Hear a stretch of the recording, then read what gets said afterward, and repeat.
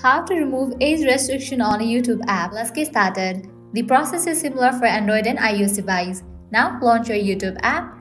You will land to the home page. Now at the bottom you're going to find different options. Navigate to the option of View. Now at the top right corner you will find this settings icon. Click on it. Here towards the option of General. Now over here you will find the option of Restricted Mode. Make sure you have toggle off for this option. After you toggle off for this option, you can close this. Now you can launch your Google app. Make sure you are logged in with the Google account that you are using for your YouTube account. Now click on the profile icon given at the top right corner. Now click on Manage your Google account. Click on the option of Personal Info. Scroll down. Here towards the section of Birthday, click on it. Now from here you can easily update your date of birth. Make sure you set your date of birth above 18 years. Once you do that, you'll be good to go.